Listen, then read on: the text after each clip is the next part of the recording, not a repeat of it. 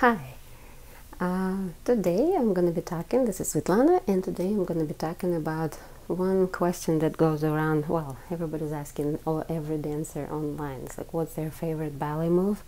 And I think like almost every company and every ballet studio that is existing, especially the main ones, including like EBT in San Francisco, they all answer that questions, like they would say, well, our favorite ballet exercise, let's just say frappe, or I don't know, gargoulette, or I don't know, grand jeté, or whatever. Like they all give all kind of a different exercise. So I've been asked that question too, a couple times, and so I will answer. So my favorite exercise in ballet, standing.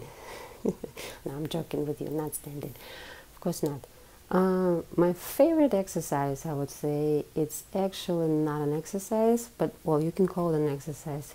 It's going it's doing point work, just going simply from plie to straight leg, from plie to point on two legs. Doesn't matter what position, first, fourth, fifth, doesn't matter. I will tell you why. Actually, why. It is that simple. Consider that it is very simple. Just go up on point. Well, I found that going up on point is actually makes you to engage the muscular work more. You start feeling your body a little bit more. You actually start to understand where your flaws are. You're feeling like, for example, like where the foot is sickling, where there's not enough pressure, where you start to feeling that the legs are not straight enough, where you start to feel where your butts fall out, and you where you're feeling like you don't have enough strength maybe to go up, where you feel like you don't have enough stamina maybe to sustain it. And that's what I would say. This is my favorite exercise in a way, because now when I'm going through the training and trying to really understand precisely how to train the body, it's actually very important to understand all of the little flaws that the body has, little misalignments that the body has. And then you kind of like, when you go and work on it slowly, you start to really appreciate, because that's the only tool that you have, your own body. Doesn't matter how it looks. That is what it is, that's what you have and that you have to work with, and you start to realize actually that you can actually appreciate your own body, the mind. You start to be connected to how the muscular works to the muscular work. You start to appreciate yourself even that. I was like, oh, okay, so this is where the misalignment, this is the trouble spots, this is what I need to work on. Okay, let's do it again. Let's work through that slowly. Let's take one time and like one step at a time. And I also noticed that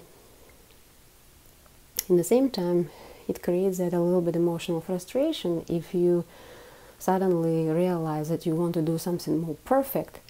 Like you picturing like, I'm gonna go on point like this, for example. And then suddenly you realize, and it's like, you're not doing it.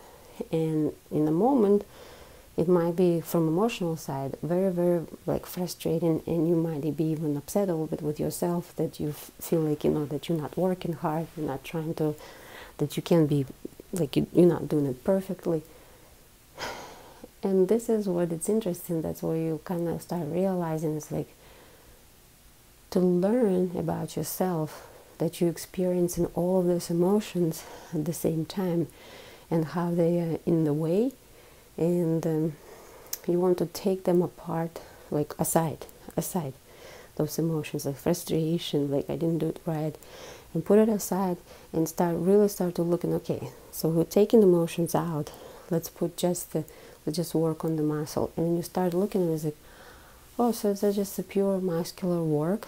And then when you get a little bit stronger, and then suddenly, like let's just say in some couple whatever days or whatever, you feel a little bit stronger, and then you're like, oh, it actually works. You can go up a little bit on point and sustain it and hold it, and you feel kind of a little reward. It's like, oh, I'm a good girl. I did this. Somebody says nice things to me that I did it. And yeah, I mean, it is really, really, really important that you feel that. And I noticed that how hard it is to disconnect your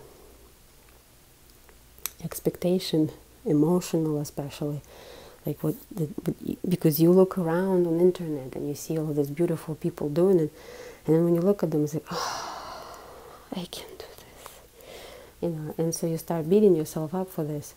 And I noticed that it's not helping at all. It's not beneficial in any way. So yes, it is a hard moment where you start to realize, okay, I'm gonna take my own emotions that I want to look like them and be perfect like them, and you start like, okay, I'm gonna like my own body the way it is, and I'm gonna be working with it. So I'm gonna take the emotions, what I want or picture and ideally, and I will work with what it is. And it is a very interesting thing where you start suddenly realizing about yourself and start to appreciate your own body, and then you're treating your own tool, your body, with some, well, you're trying to be respectful, let's call it like that, to your own body. Okay, maybe I should take care of it. Maybe I should really look at it more differently, like start beating it up and say like, oh, I'm just not good. No. My tool is good. You just need to work on it, perfect it from different angles. And yeah, and when I noticed that, and when you started changing the thinking about that, it becomes the most amazing things when you start to feel. And that's why, yes, the simple answer, if somebody asks me like what my favorite exercise in ballet, it's just simply go into relevant point, plie to point, or straight legs to point on 2 feet, on two legs. That is my favorite exercise, because it brings, awareness to your own body and what you need to work on or not. So yeah, that's what it is. Anyway, thanks for asking that question. I hope you like the answer, and I will see you guys next time. All right, so have a good one. Okay, bye.